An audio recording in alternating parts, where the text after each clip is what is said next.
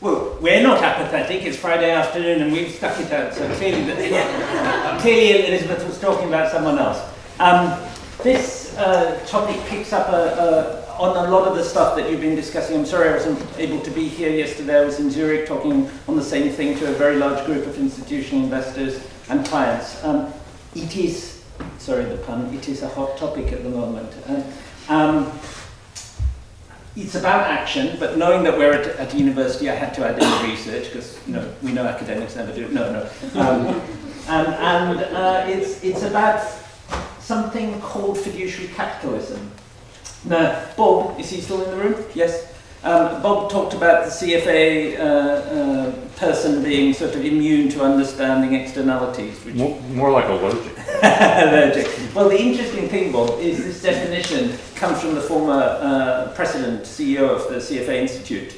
And I think it's interesting. And, Kurt Lewin, the father of modern social psychology, said there's nothing so practical as a good theory. And I think this theory on which part of our work is built is called fiduciary capitalism, the idea that intergenerational fairness, equity, which is actually a legal requirement for a lot of asset owners, it's part of their mandate, becomes the basis of the decision making, and also the focus goes to the thing that the CFA old person was allergic to, which is the externalities. So we focus on minimizing the negative externalities, maximizing the positive externalities, taking an intergenerational perspective. It's very, very similar to what John Kay is talking about since he's done the review, where stewardship is the key function in his mind about investment, not the stock picking.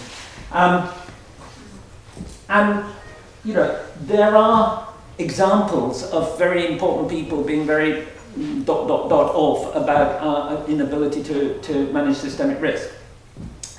The Queen asked this question and it took two years to get an answer back from The Economist. How did you miss it? Next time round, it's going to be much, much harder, because there are only one or two or three or a handful of people who were warning about the coming collapse of the financial markets. This time round, it's 98% of all credited scientists. It's going to be much harder to explain why we missed it. And it's leaving people in the system. The boss of the organization where I used to work, Henri de la Croix de la Casse, the CEO, president of AXA, used a very colourful metaphor, which is not his style. He said that we're now playing Russian roulette with 5 bullets in the cartridge. Hank Paulson has said it's like flying a plane into the side of a mountain, looking at and doing nothing about it. Systemic risk is appearing, and it's quantifiable. On the left, and going back to my question to Sarah, a very large investment consultancy which boasts that it has, or claims that it has probably one of the largest books of asset owners as its client base, has done an amazingly interesting report quantifying the risk that long-term asset owners face. And another leading commentator, a guy called Howard Covington, has indicated that the risk may be even higher because of consideration of which damage functions to use. But we're in the realm of systemic and quantitative now. This is not just consequence. The trouble is, investors are also incentivizing company directors to do exactly the wrong thing. When I started Preventable Surprises, I was asked why was I doing it, and it was the experience of actually having watched BP and watched investors not learn anything from BP, and it kind of brought home to me that actually investors are the primary enablers of dysfunctional corporate behavior today, and actually dysfunctional markets, long-term investors included. And that isn't my headline, how our screwed up CEO pace makes climate change worse, but it's true. And that's our challenge in a way. So because this is an academic institution, I thought I should have an equation. How are you impressed with your equation? There are 3 parts to this equation. The first part is the fiduciary duty issue, which is to pick up on what Sarah was talking about, but translate it back to the asset owner, the investment manager. a fiduciary duty to loyalty and care to the beneficiaries, and that really has been mismanaged in relation to systemic risk. That there's quantifiable and systemic risk which can't be hedged or sold. There's no way to pick our way out of climate change. There's no clever asset allocation that deals with 4 degrees. And investors are actively exacerbating the problem through pay and other approaches. And if you want a really good report on this, IRCCI in the States, the institute from the, what are these initials? John McCormick's Institute, the Corporate Governance Institute. Anyway, there's some really good research about how investors today, despite all the rhetoric about long-term investing interests, are incentivizing executives to focus on TSR growth, short-term share price movements. So, our solution is forceful stewardship. It's about investors acting together, large institutional investors acting together to guide the purpose of companies in relation to this systemic risk which will cause serious damage to portfolio. That's all. The question is, can it be done efficiently and in time and at a cost which is reasonable? And our answer is yes. And the way we get to that is actually to look at one of the weaknesses of the system, which is the dispersed ownership, and another weakness, which is the lack of interest in voting, and convert those into strengths. So actually use those things which are tokenistic and generally ignored to flip, almost to kind of do a jiu-jitsu on the system and get the system to be part of the solution despite itself. Because let's be honest, and I've worked in the investment system, and many of you will know this from all the reports you've read, we are not having much success in changing the culture of short-termism, relative returns, peer benchmarking, cap-weighted indices. These are things which have been talked about for as long as I've been in the system and decades before, and we're not making much progress, despite all the good initiatives that are around. You know, this is not meant to pick on any one project, but this is a huge growth of investor interest in disclosure and not much impact. That is another graph. It comes from Thomson Reuters using UNEP data. Just the delay since 2010 means that we have to, if you follow the orange dotted line, be doubling the rate of decrease in greenhouse gas emissions that we were planning to do before. The rate that we were planning to do before was pretty stretching. The guys over lunch talked about innovation. Peter Senge says there's never been a case yet where the corporate world has managed that level of innovation. Clay Christensen confirms it, that this is a huge innovation challenge for which there's no appetite at the moment. So yes, we need innovation, but we need a context where that innovation becomes an imperative, not a nice add-on. Our thesis is that there are constituencies for 2 legs of a 3-legged stool. There's a very powerful constituency for divestment and also investment. The divestment bit of it is the students at 350.org, the religious community, brilliant. It's taken the agenda in a way onto the top of the pension fund and sovereign wealth fund agenda in a way that none of us pragmatic, evidence-based, intelligent insiders were able to do. Hats off to them. But it results in a problem because it ends up with coal companies being owned by sovereign wealth funds, mutual funds, and others who are not really amenable to any kind of influence. Tobacco, for example. The divesting movement, investment movement, that's the green bonds, all the interesting clean tech stuff that's needed and more. There's some really exciting progress. A lot of it's still about intentions to invest rather than actual investments, but nevertheless it's very exciting. The second leg, which is newer, is and there's a huge constituency there too. That's the techno-fix solution. You know, the decarbonisation, the clever strategic asset allocation, all those very interesting things that the geeks in the system want to get on with. And they're very good at it, and actually that's what needs to happen, because as that aggregates, that moves the technical people with it, because that's what they do. They love it. all power to them, we need more of it. The problem is, the third leg of the stool has been this tiny little thing here, which you can't see, and it's called engagement. I call it tummy tickling. And that's basically what's been happening up until now. It's been people having tea and biscuits, having a conversation, and then that's called engagement. It's not fit for purpose for dealing with this risk. So what we're talking about, and we use the phrase kind of quite intentionally, we call it forceful stewardship. What it says on the tin, basically.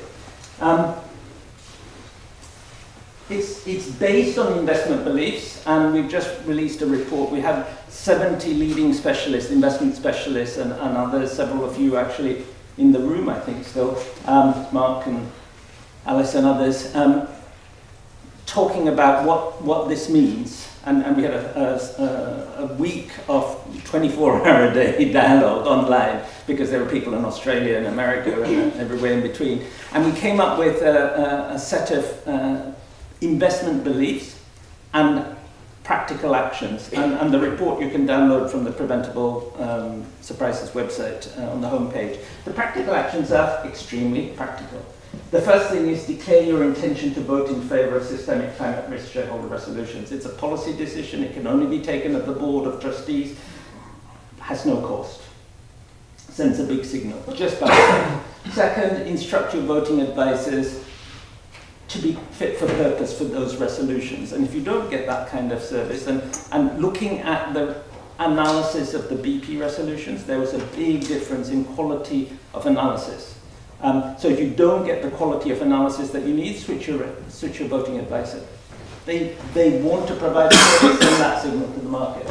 Vote in favour of resolutions to publicly report robust impact assessments. The interesting thing about the BP, Shell and Statoil resolutions is that 98% or more of investors voted in favour of this.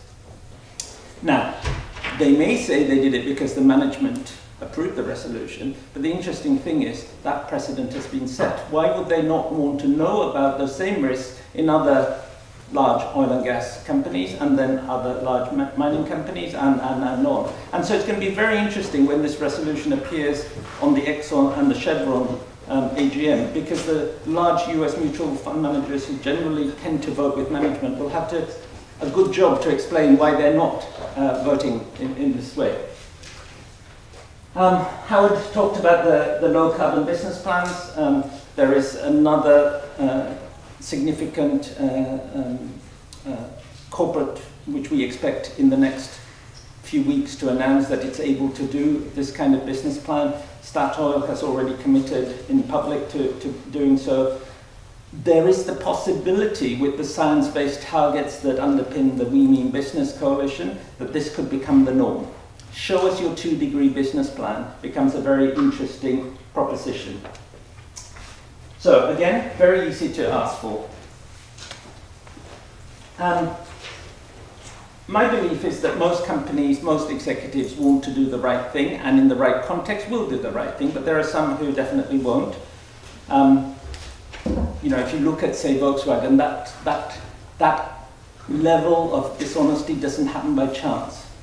And so in those sort of situations, investors need to be able to take responsibility for being guardians, fiduciaries of their members' assets, and do things a bit more assertive than just the normal forceful. So that might be ask for, initiate a book and records lawsuit in the first instance. And then there's much further, many other things.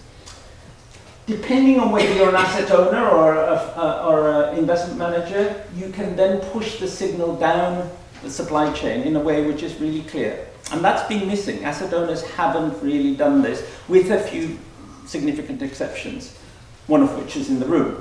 But mostly asset owners have kind of taken what they've been given, and fund managers have too. The lack of integration from the sell side research and the credit rating agencies is just a function of the buy side not asking for it. Lastly, we all collectively need to take our blinkers off, basically. The investment industry has been very slow to get to this debate. I was talking to Nigel Topping from the CEO of We Mean Business, and he said from all the different constituencies, the investors have been the slowest and most resistant. That's certainly my experience, and I think that just needs to change. And partly, it's because we talk to ourselves too much. There's too much of a goldfish bowl in the financial community, and we need to get out more. We need to talk to scientists. We need to talk to anthropologists. We need to talk to people outside our field, and that was one of the real strengths, I think, of the think tank. I'm coming to the end. This is the summary. Systemic risk reduced is the outcome. It's cheap. It's a best practice tool. As I was saying, John Rogers, the former CFA president, in his foreword has actually said this is emerging best practice.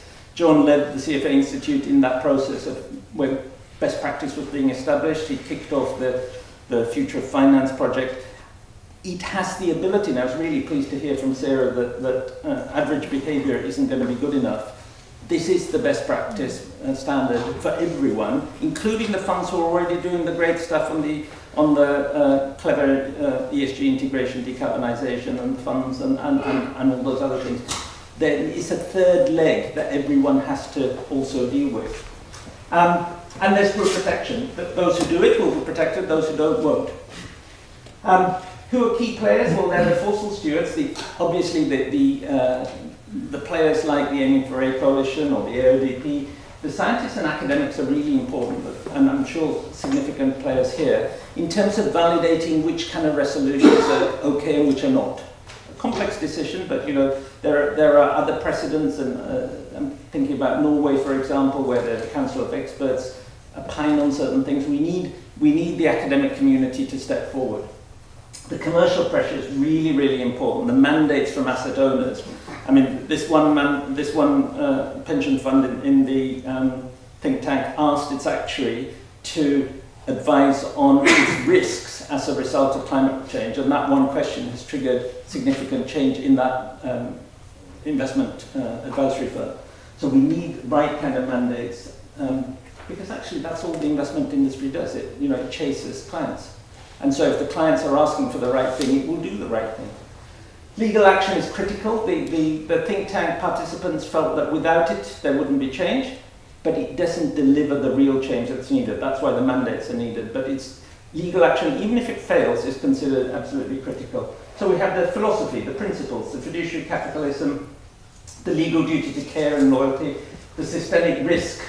And that's quite, it's obvious, and it's sort of, it was interesting. As I've been working on this subject for about 15 years. I set up the Institutional Investor Group on climate change. We've all been talking about it, but we haven't really focused on systemic risk, and we haven't had the data maybe and the science to back it up. But that's a really interesting thing, because actually a lot of the other strategies aren't fit for purpose in relation to systemic risk. They're good, they're really important. We need to direct capital in this way, and we need to change portfolio decarbonisation that way.